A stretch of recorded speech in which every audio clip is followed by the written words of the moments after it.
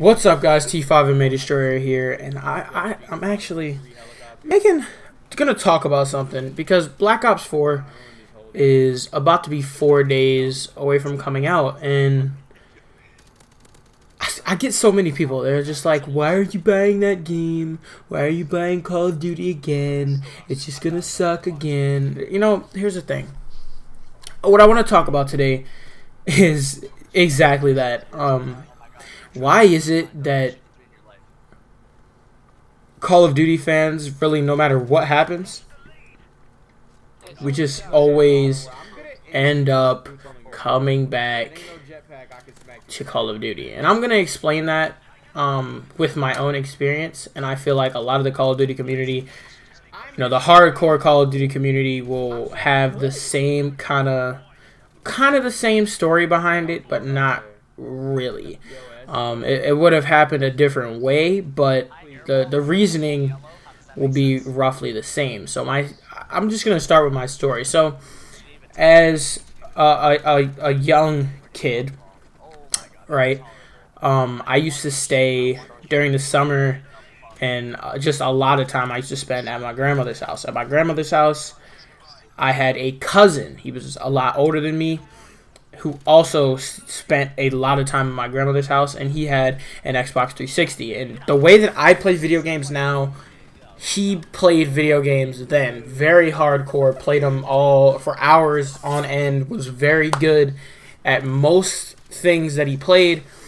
And I would just sit there as, you know, 4, 5, 6-year-old kid and watch my older cousin play video games all day. And one of his favorite games to play was Call of Duty World at War. Now, me as a little kid, I loved a lot of the things that a little boy really liked, like action movies and superheroes and video games in general. But back then, when I played video games, I was really big into sports games.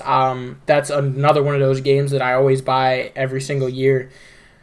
Not for much reasoning, even after all the things that EA has done to Madden players, I always buy Madden. That's another one of those games because I've been playing it, and it just holds a special place with me, and it started a lot for me in my life, just as Call of Duty did. But me seeing Call of Duty World at War for the very first time. My first time ever playing World at War was the Call of Duty World at War campaign.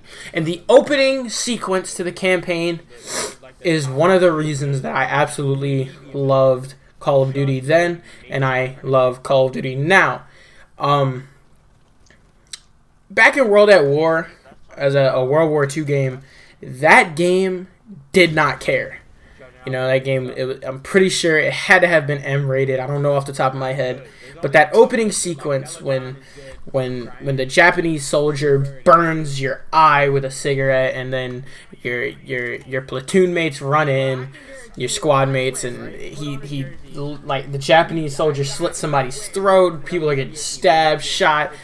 It's kind of twisted to think about, but it was just so cool to me. It was the first time me ever seeing something like this, and then being able to be as close to that action as possible with, you know, having a controller in my hand and playing, you know, interacting with this exact environment. Because like I said, I loved action movies, and seeing basically an action movie play out and then being able to interact and actually play through each scene of this so-called movie that is, you know, Call of Duty, is what was so great about this. Now, and this is the first shooter I had ever played.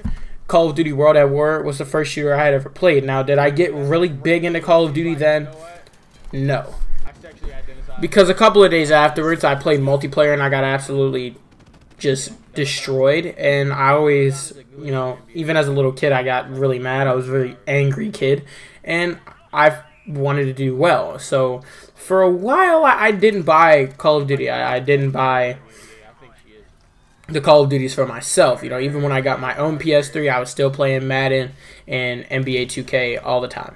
So Where it all started was when Black Ops 2 came out. You know, I was sitting in the car with my dad one day, and he's like, you know, the new Black Ops is coming out. I think you should get it. You should try it out. And I'm like, man, I don't know.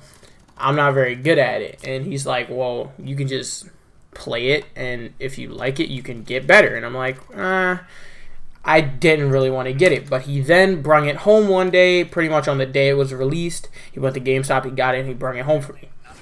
And I played it. And to this day, I believe that Black Ops 2 is the greatest Call of Duty ever released. It's just, the maps were great, the gameplay was great, the guns were great, everything about it was great. And once again, this was my first shooter experience, but this time it was in multiplayer, ranking up, all the weapon attachments, kill streaks, all that was just so amazing to me. And I feel like for a lot of Call of Duty fans, it was roughly the same situation. You just never experienced what Call of Duty did before Call of Duty, and you most likely experienced it back in the glory days of Call of Duty. So for those days to be past, a lot of us Call of Duty fans are having a really hard time giving up hope that Call of Duty will never return to those days. I think Blackout is a step in the right direction. No one has ever experienced Call of Duty's smoothness, Call of Duty's gameplay in, you know, that big of a scale with vehicles in a battle royale environment. So I think that Blackout could rekindle this same feeling, but in a different way for the Call of Duty community. But that's all for today, guys. Drop a like if you agree with me, and peace out.